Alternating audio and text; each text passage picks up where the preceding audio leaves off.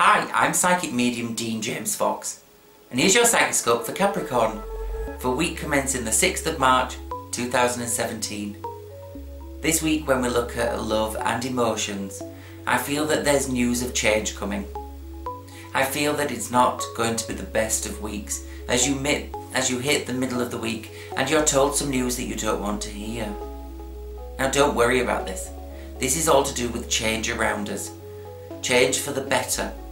So it may feel that it's hurting, or it may feel that other people are trying to hurt you. But I have to tell you, it's only you that can believe in strength, nobody else. They're showing us that you'll be concentrating more at home than you will at work and at play. But this is okay. This is you recharging your batteries so that you're able to step forward to be stronger.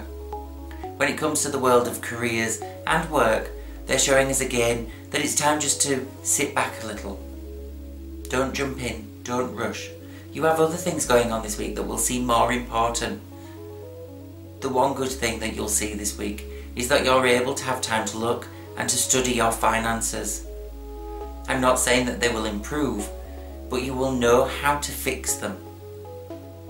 While you're resting and recharging your batteries, use that time to focus on what's important, and that's the future. Embrace the changes so that we can smile again tomorrow. So what does the card of the week say? It's showing us that you're very good at not telling everybody how you're feeling. You're not very good at dealing with situations. And it's telling us that you're wounding yourself before you wound others. Embrace change and you will be able to see the future.